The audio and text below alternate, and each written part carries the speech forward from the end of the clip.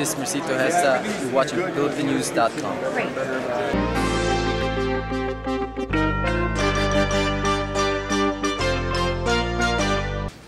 First of all, on December 8th, 2012, at the MGM Grand Garden, we will see the fourth match between these two legends.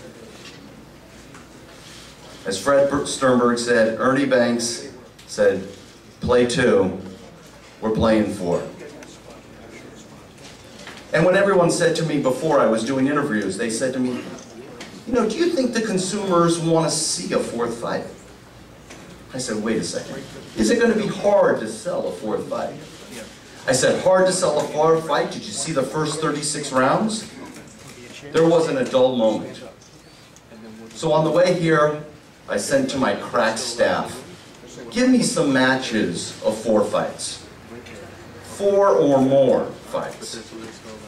Now let me give you one moment and let me read down the list.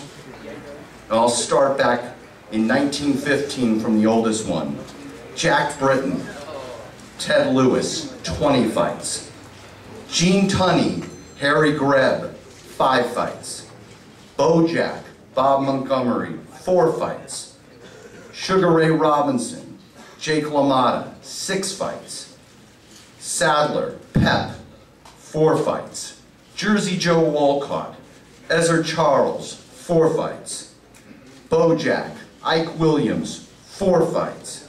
Sugar Ray Robinson, Gene Fulmer, 4 fights. Bobby Chacon, Bazooka Limon, 4 fights.